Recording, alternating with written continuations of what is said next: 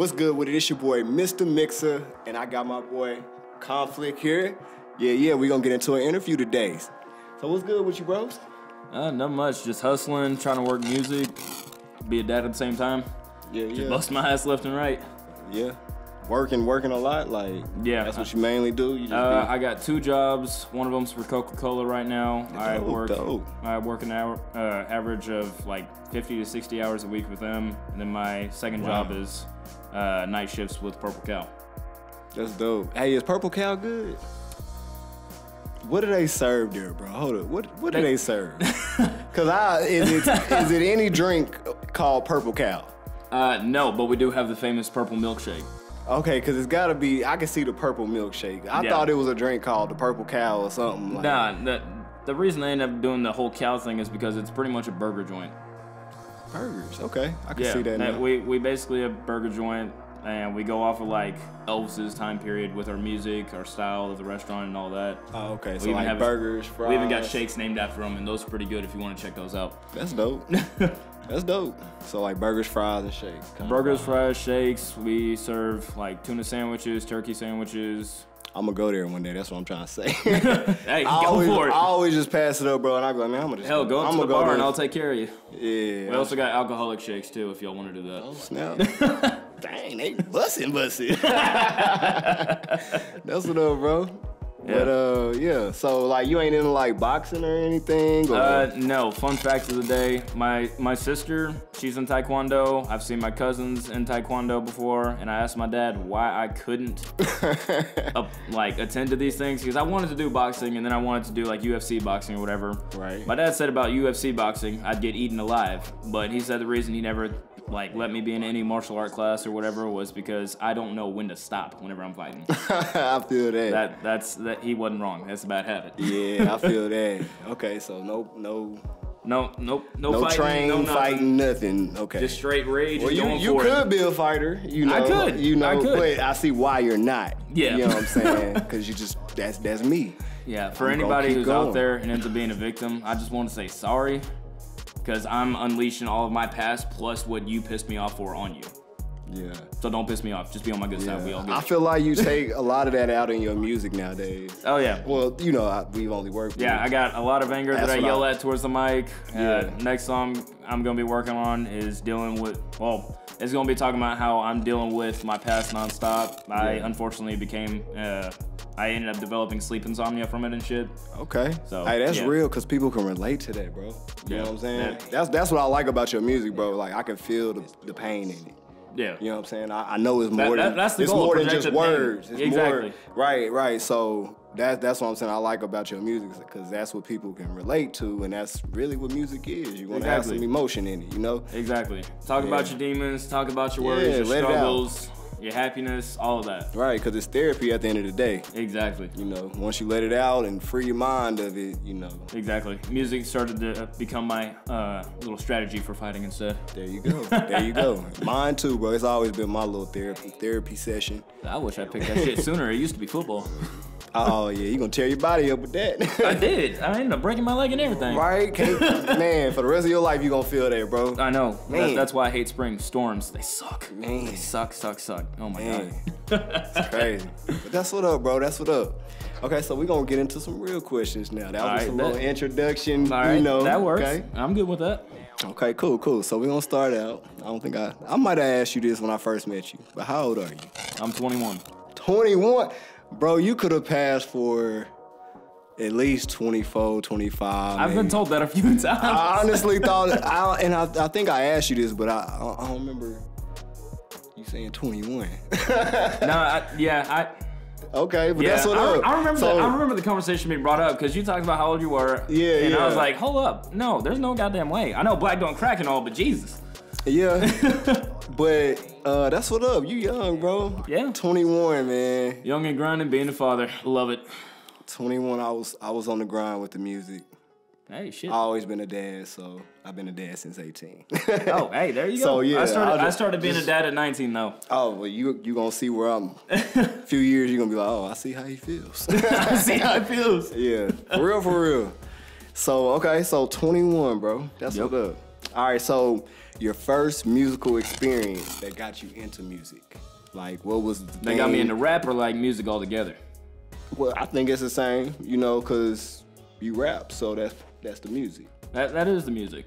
But the reason why I asked you that is because... Is it a two-part answer? Yeah, it's kind of a two-part answer. Like, the only things that I've been in as long as sports has been Boy Scouts and music. And, well, Boy Scouts, I've been in that since first grade. But music, I started out in the symphony orchestra, actually. Dope. I started playing violin, and I was a scrawny kid at the time, and whatever pads we were using to help out our collarbones, whatever, that crap wasn't working for me. So I said, you know what? I'm gonna go to upright bass. I did that. I fell in love with it right off the bat. Dope. And then, no, it wasn't upright bass, my bad. It was cello. Eventually I learned upright bass. It wasn't that much of a difference. It was just bigger. Mm-hmm. But did that. They all are. Yeah, facts, yeah. And then after all that, later on in Boy Scouts, I ended up running into Deflective. And there's this one summer camp that we had, and he started rapping the fast part to Rap God, and it was like clean. Yeah. Like, it was very articulate and everything. And it was like, he was taking it slow, but everything was being spit out fast. He was just feeling it the entire way through. And I was like, holy shit, I want to be like that. I want to rap.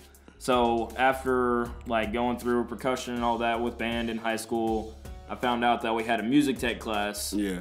And I was like, sweet. So I can learn about some of this stuff, figure out what to do and all that. And my final push to actually trying to write and record was NF, and then my percussion director, Mr. Moss. Mm-hmm. He was their like final shove and last straw to pull. That's dope. So yeah, I got that going for me. That's dope, bro. Hey, and that's big too, because coming up in school with music, you know what I'm saying? Like, it shows you a lot more, you know, because it's more structure in it. Exactly. There's a lot more insight music. To it. Yeah. That's dope, though. But you said the upright bass and the cello. Upright bass, cello, and violin. And I tried to learn. Aren't you a percussionist? Yep, started that in 6th grade. Yeah, okay. That's dope, too.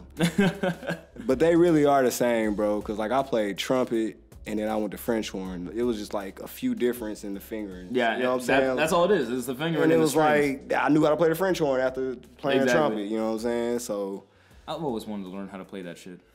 Yeah, it's real simple, like, bro. I always thought, like, that hand sitting in the fucking bell was the easiest part of that, but no, after hearing a few of my classmates doing it, I'm like, nah. The only thing that got me with those instruments is the spit, bro. Oh, my God. And when you in school, like, well, the way I came up, I didn't really own the instrument, so it was kind of nasty to be after other people, you know what I'm saying? And that's what I love about being a percussionist. All my stuff was hand-me-downs from my older brother Josh. Right. By the way, thank you for being a percussionist before me. That's what up. Well, yeah, that's what up, bro, on all of that. Okay. Actually, we're going to take a break right quick, and we'll be right back. mixatheproducer.com, where you can find exclusive beats and exclusive drum kits. Welcome to all the producers and artists. Welcome to the community of exclusive. mixatheproducer.com. All right, y'all, we back. Already, we're going to get into some more questions. So, bro, you see the SME merch? I do. What you thinking? I'm going to give you some gear. Well, me, growing up as a depressed emo kid, I was always having that beanie look, like the whole long hair, getting in the eyes, all that shit. Yeah. But me, I definitely fuck with the beanies. But for people who don't, I'd suggest this. Yeah. This shit looks hard as hell. You only die once. I don't hear people say that shit. You will never hear that phrase until you see it. Exactly. Man, because it's the other way around. You only live once. Exactly. You only live once, but nobody realizes you only die once, too. You only die once. And for the religious believers out there, I've heard comebacks to it, and it's been top-notch. I'm a religious believer, too. But for the people who say you only live once, it's false. Believers live twice. Shout out to God. Anyways. I think Drake made that up. Oh, seriously? I think he might have just coined it and made it popular, but hell. I think I heard that from Drake. Yeah, no, I'm saying YOLO. you know, you only live once one. Exactly. But instead it's Yodo. Right, it's Yodo. I love it. Shout out to Dilanni, aka Joe MFN. You know what I'm saying? Yeah. But yeah. That's what up though. But yeah, I definitely fuck with the cups. Y'all, okay. If y'all ain't into beanies, I'd definitely get one of these. Okay. All right, so by the end of the night, you can pick you something out, bro. You know what I'm saying? When we get done and everything, we're gonna get into some more questions though. Beanie. The beanie's mine. Already, that's what up. All right, so what's one of your craziest stories? It could be anything. It don't even gotta be music related, bro. Let's see here. Just a crazy incident. Crazy incident. Ooh, I've had a lot of those. All right, well, there's one recently that happened. How do I say this? It wasn't necessarily last week, but more like the week before, I guess, timeline-wise. Anyways, I was picking up my kids from home, and I lived out in Whittington, so kind of sketchy, but really it's just because of the potheads and the crackheads that live there. It ain't really like full-on drive-by, shoot-by, or fucking drive-bys every day, whatever. I used to live up that way. Yeah, but there was this one time I picked up my kids from my parents after a late-night shift at Purple Cow, and there was this Dollar General across from Lakeside, and some dude randomly pulled out and started following me. I thought he was just trying to be one of those asshole drivers or whatever. So I ended up speeding up, and he was just on my tail, so I said, screw it. So I went 80 all the way down to my place, and it turns out he was on my ass the entire time. Dang. But the redneck and Papa Bear in me ended up deciding to kick in, and I had my throwing knives with me. And as soon as he ended up parking like 2 spaces over, I got out the car, I locked the door, and I threw one of my throwing knives into his hood. Oh, snap. I said, you really think that was a fucking lucky shot? You want to find out if I got more left? And then I pulled the knife out of his hood, and I kept stabbing it over and over and over. He got back in his car and drove off. Woo. I don't need a gun. I just need a temper. It usually intimidates and works well. Wow. Fatherhood. That is crazy for real, bro. You probably got the #1 craziest story on these interviews so far. Oh yeah, no, my life's fucking nuts. Crazy, bro. I would do some of that, but the like stabbing the car part, I probably wouldn't have done that. Yeah, no, that's where you gotta fake being psychotic and make yourself believe it. I know I'm not psychotic as a person, but some of the shit that pops in my head, you gotta use it. Especially whenever you got your kids in the car. You gotta do your whatever point the fuck you across, gotta though. do. Exactly. I bet he won't follow nobody like that again, or do what he did. Shit, you know he ain't coming to my neighborhood. I know that much. Right. That's all. I bet he would leave your ass alone. That's what up, though. That's a crazy story, bro. Yeah. Okay. All right. What's your biggest fear? Biggest fear. This actually kind of relates into my next song. My next song I'll end up recording. It's called "Haunted by You." It's about my biological father. He's been a drug addict, he's been an alcoholic, he's been verbally and physically abusive. And my #1 fear in life, even though I know I'm nothing like him, is not being the kind of father he was. You don't even really deserve the name father.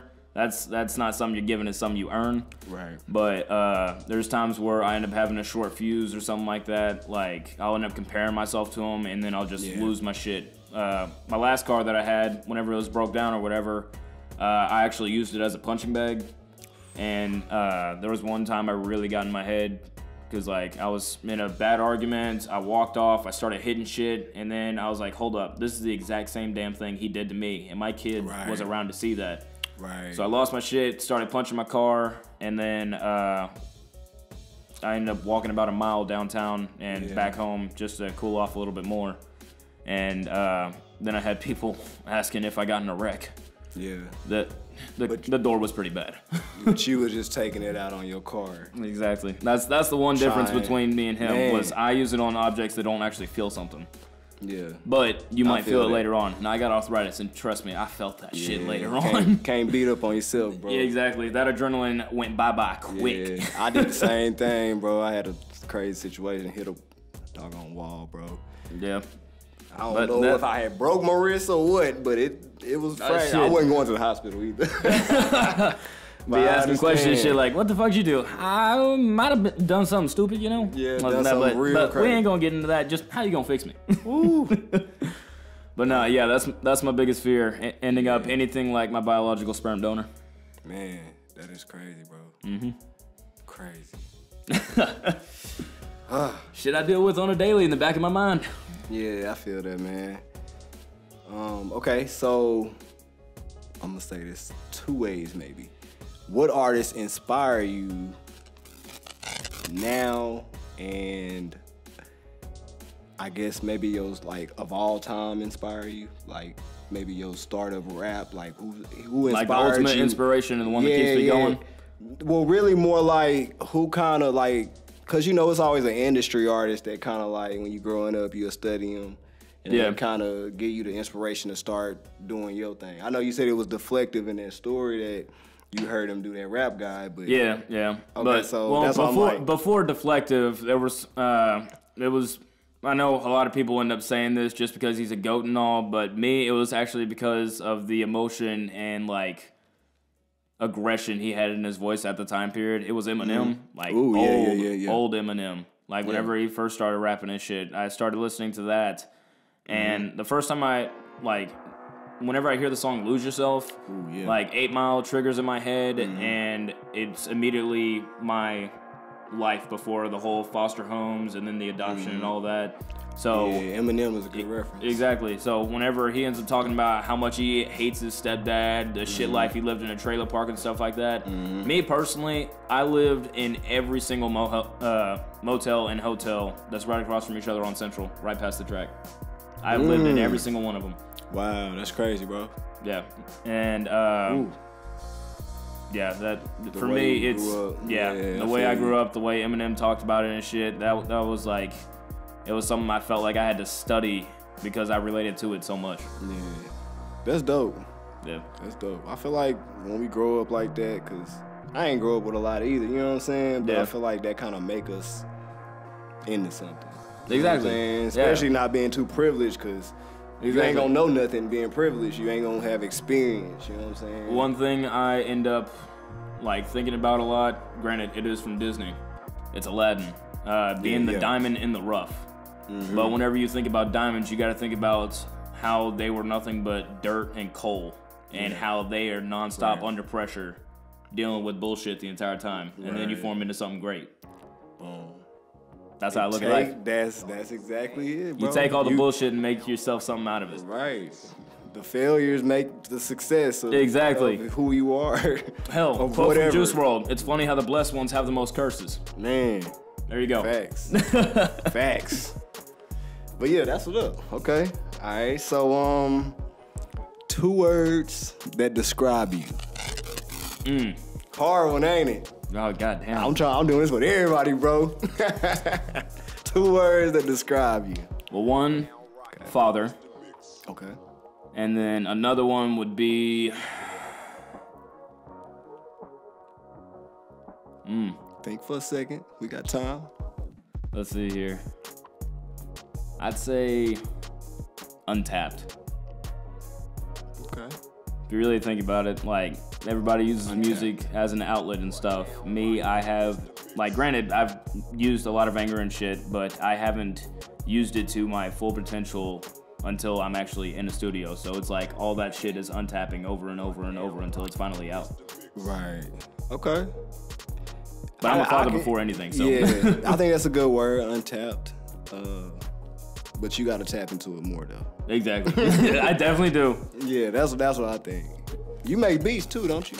I do. After that whole music tech thing, I ended up trying to look up like the easiest way and cheapest way to set up your studio, because at the time I was only working at Purple Cow, so you wasn't making jack shit. Anyways, I ended up looking up on YouTube how to make like your own stuff or whatever. Right. Like Lakeside, they have their fine arts center, and they have upstairs literally every single room filled up with its own like MacBook Pro, a monitor, all that shit. You know what, bro? I graduated from Lakeside, but when I was there, we didn't have none of that. Bro, I swear we didn't have none of that. We didn't. And I'm mad about that, because now everybody like... Bro, the amount of stuff they added just after the 2 years of me graduating kind of pissed me off. And I knew I was blessed with all the stuff that I had, but after all the upgrades and stuff they've been bringing in, whether it's technology... That's how I feel about my son, man, because he up at the junior high now, about to be at the high school, and I'm like, this is nice, you know what I'm saying? Exactly, like this, okay, that used to rot. That okay, Right, that's really nice. I like right, that. Like, why didn't we have this? They done tore. No, that building's still there, but that ain't the school no more. It's like a gym now. So, Oh yeah, you talking about that Junior high. the gym at the end of the building? Yeah, I that know used what you're to be talking the about. school. I remember that. Yeah, that's when I was Dang. going there, you know. But I'm just saying, technology done got good though. I'm just mad that I didn't experience all of this. Because if I was recording up at the school, like I would know. I would have been so much more far ahead, I guess. That Because you really would. Yeah, I started learning on my own though in school, but I would have been that much far ahead, I think. That shit, yeah. That's the only crazy. thing that's really gotten me to the crappy level that I am now. Because granted, I might like have a huge like grasp on music, and I have a giant passion for it and a drive, but that tasted funny. Anyways, I never really had like the full on skill set to like necessarily record things because I mean, at the end of the day, like again, I learned bass clef from cello and upright bass. Like that was my root in musical notes, not rhythm. Right. So every time I was seeing treble clef and percussion, I was like, okay, let's avoid the bell kit. Let's just get on something simple like a bass drum and things like that. And granted, I was a guy who ended up doing bare minimum to get by. Granted, I was a smart kid. My mom told me that left and right nonstop, but I always acted like I was a lug nut just because I didn't like want to be looked at as the nerd or whatever. I wanted to be that person who was intimidated just so they would mainly leave my brother alone. But also Yeah, so I feel people that. would leave me alone too. Like Yeah. I wouldn't have people second guessing me and stuff like that. Right, trying But you. exactly. Yeah. But after all that music tech stuff showed up and I took the classes, I tried learning how, like, was the best way to set up, because I had a loud house. I was in a house of 8 people, so it was nonstop loud. Boy.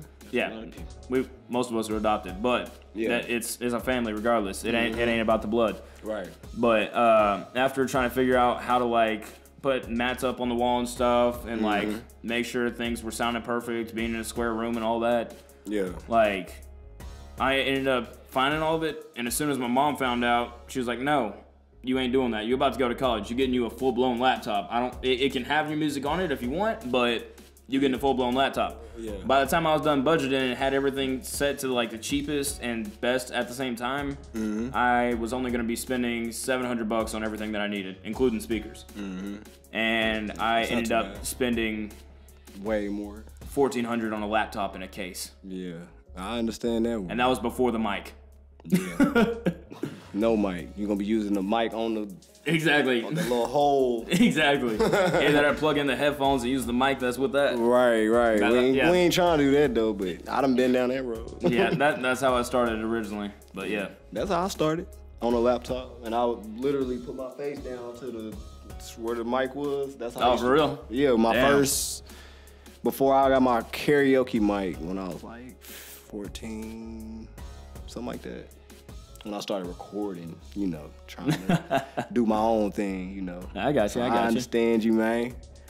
But, Hell, every project that I had in that music tech class, like, we were learning how to make sound effects, ads, like, making reverb, or making reverbs, like, go drastic or just very subtle enough. And then, like, Yeah. making it sound like you're very far away or whatever. Like, whenever it came to yes, sir. one project that was, like, telling a story or whatever, like, it was... You got to come up with the story or whatever. I think it was like supposed to be Halloween themed or something like that, but you came out with the outline. Me, I decided to rap about every single project that there was. Like, I just nonstop tried rapping it. And Mr. Moss was like, "You know what? I appreciate your love and passion for music and all, but you don't have to rap everything." I was like, "I know, but it's fun. I like it. I really like it." Yeah. But yeah. That's messed up of him that he said that. that is Well, messed up. that was the one year I actually wasn't on his bad side though, because I was the class clown and the class rebel at the same time, okay, I especially see with him. why.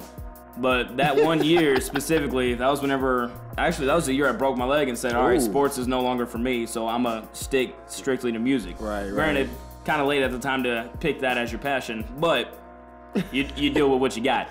Right. But after I started like getting more into music, he started noticing it and stuff.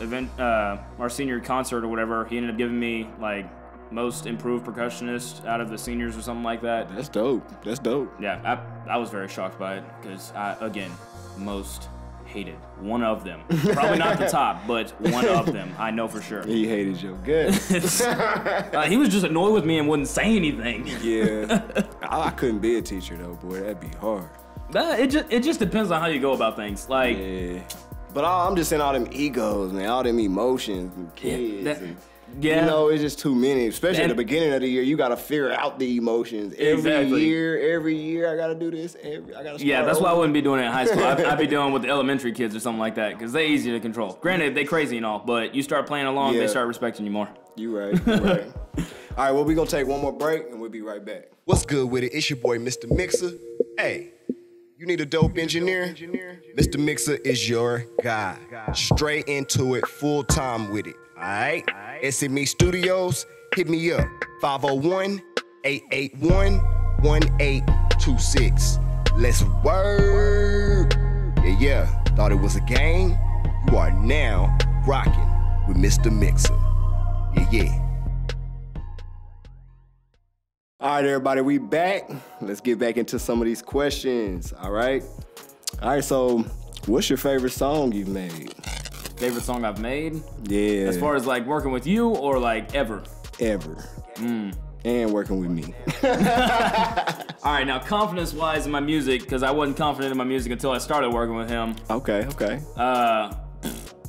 My favorite song, right now I've only got 2 out, but I think my favorite song is gonna end up being Haunted by You. Haven't recorded it yet, but I feel like that will end up being my favorite. But until that, definitely Mixed Up. That just dropped. I was gonna say that, yeah. That song I love very much. I was actually able to yell at a mic and not damage it.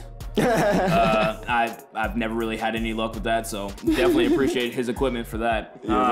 But that's my favorite, especially with confidence. Now, with the songs that I made whenever I was in junior high and a little bit of my freshman year in college, that was whenever I was trying to be a religious artist and still depressing kind of at the same time. Kind of like an NF thing, but that song was called Why or Why God. It was by Elijah, TheConflict at the time.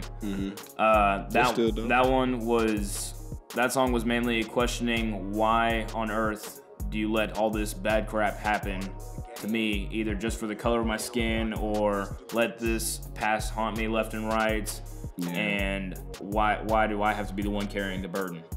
Like, I thought that was supposed to be you carrying it for me.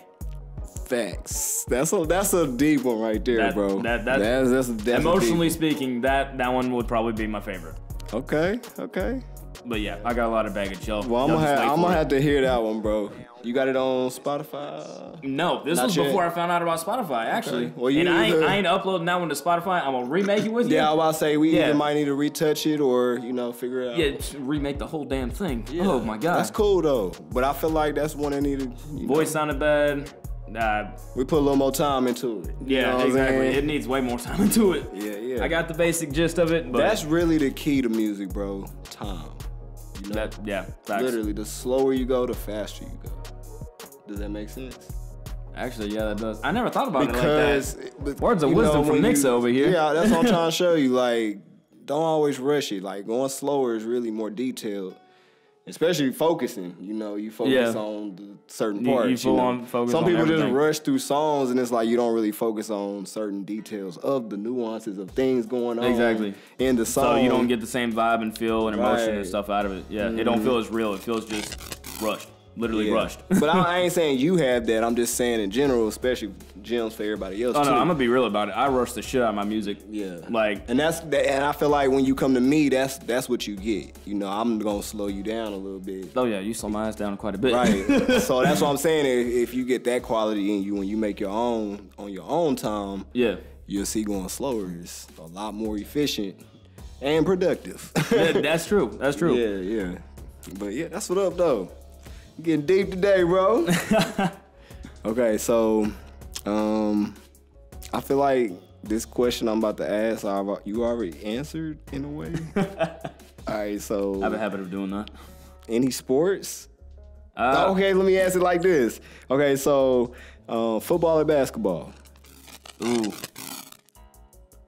I would say basketball, but I quit basketball my freshman year because my temper was getting out of control, and there was one kid on the team I was about to put in the hospital. Yeah, so pain inflicted on people was encouraged in football, so I stuck to that. You said that earlier. Yeah. You said it earlier.